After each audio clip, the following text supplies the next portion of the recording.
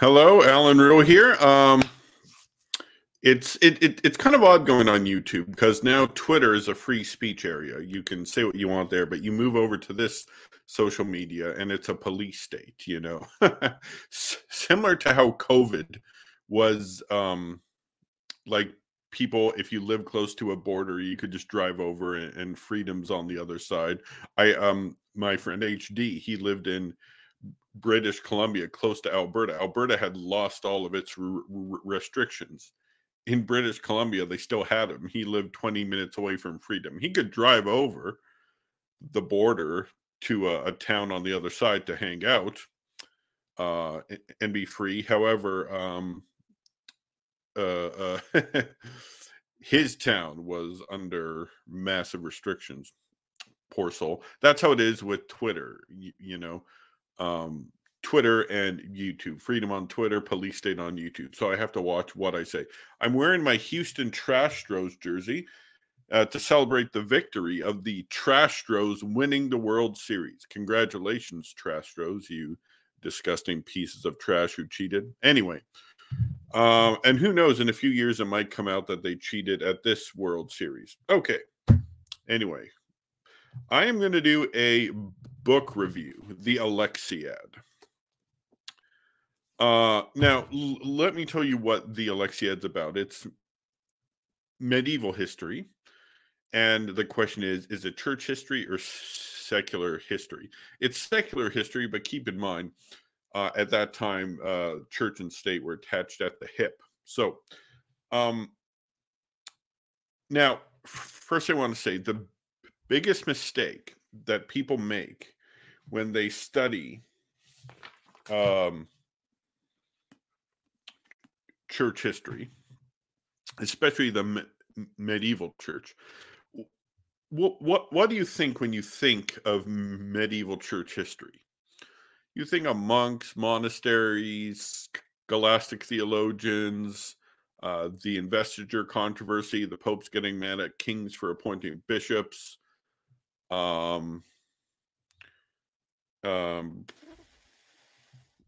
crusades, things like that. That's what you think of when you think of medieval church history. However, what a lot of people forget is that there is still a Christian state in the East. Like, there's a lot of Christians in the Middle East, but they're under Islamic control. They're still part of Christendom, but well, I guess they're not part of Christendom. They're not under a Christian government, but they're under Islamic control. But in Constantinople and Anatolia and part of Greece, you had the Byzantine Empire. Of course, it's not, back in the day, was not called that. It just the Roman Empire, which was a Greek Christian state in the East. Of course, in 1054, we saw the schism of the Latin Roman Catholic Church and the Greek Eastern Orthodox Church. Now, this book is a post-schism Byzantine history book. It's called The Alexiad by Anna Komnene. Now, first of all, what does Alexiad mean? It's a play off the word, the Iliad. And it's a biography of Alexius Komnenos. He was a Byzantine emperor from 1081 to 1118, and the father of Anna Komnenos. So Anna Komnenos, but the Alexiad is a biography of her father.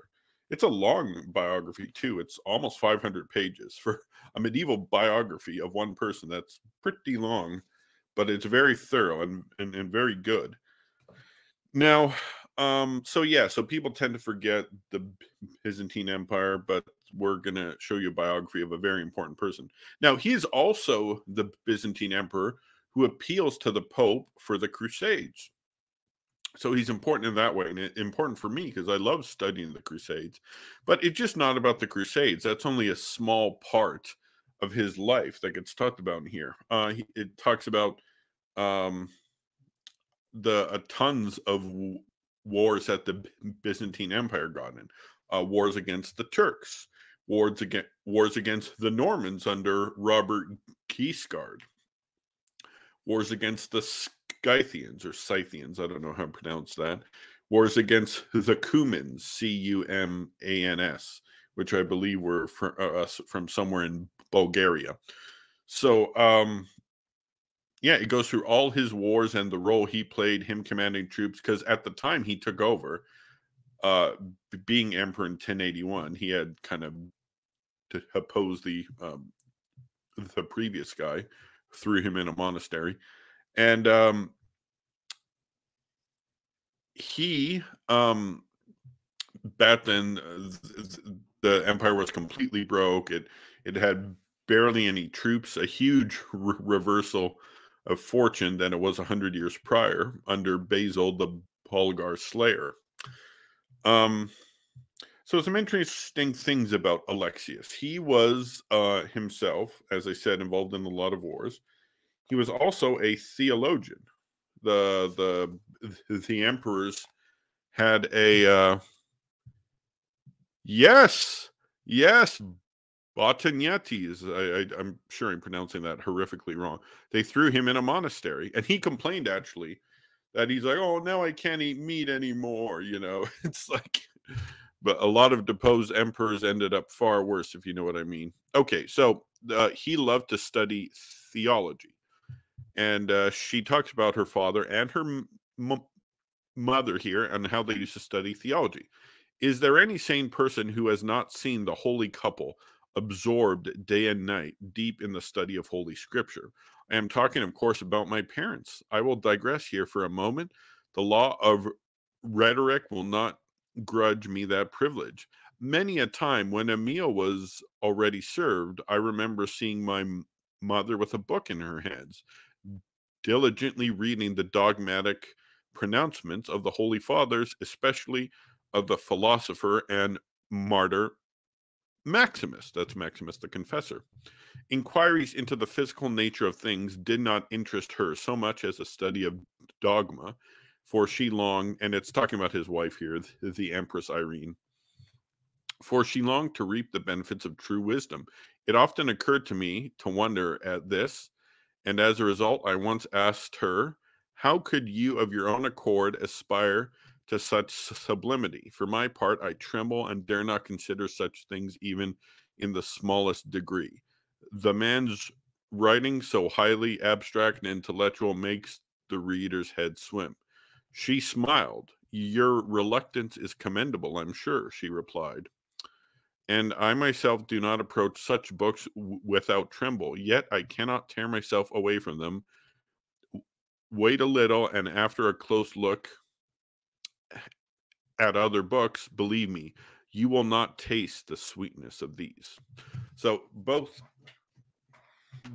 Alexius and his wife loved to study theology, his wife being the Empress Irene.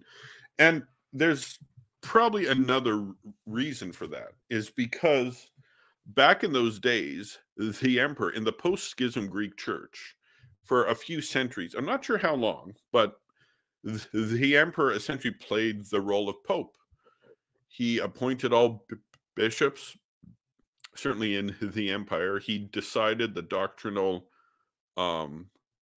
questions. There are examples of that. He'd head the inquisitions himself.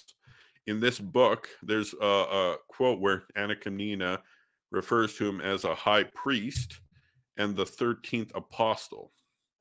That's like in the post-schism Greek church, you have Caesaropapism off the rail.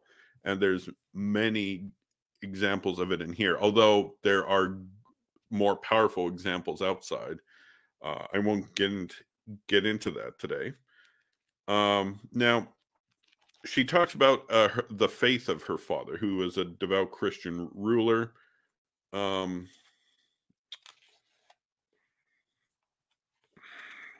Okay.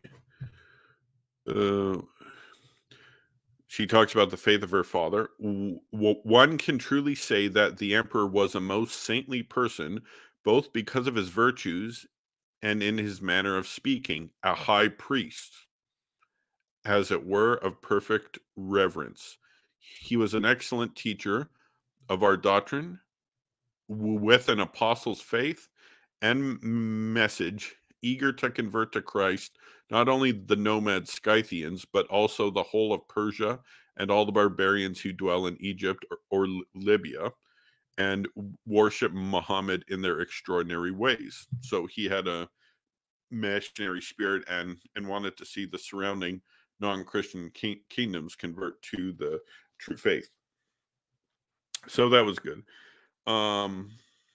Of course, it talks about the Crusades from a Greek perspective, because they called the Crusades and they passed through the territory. And it talks a lot about Bohemond of Taranto, the son of Robert Guiscard, who Alexius had gone to war with back in the day against the Normans. He was the son and the successor of Robert Guiscard. And then after, of course, Bohemond ends up taking Antioch and creating the Principality of Antioch. And eventually, a few years later, he goes to war with the Byzantine Empire. And he makes him, and he loses. It's a pretty impressive battle where he loses. And he has to sign a treaty where he becomes a vassal state of the Byzantine Empire. And the treaty is complete. It's transcribed in here, and it is a humiliating treaty. It's an ugly one, and Bohemond has to sign it. Unfortunately for Alexius and the Byzantine Empire, the terms of the vassalage dissolved on the death of Bohemond, and he died not long after that. I think it was less than a year. Yeah, no, so that's quite good. Now, should you read this book? I'm trying to get people more interested in medieval history, specifically medieval church history. And of course, this is a good, solid medieval church history book, and like it's quite long, like it's almost 500 pages, which is quite a bit for a medieval biography of one person.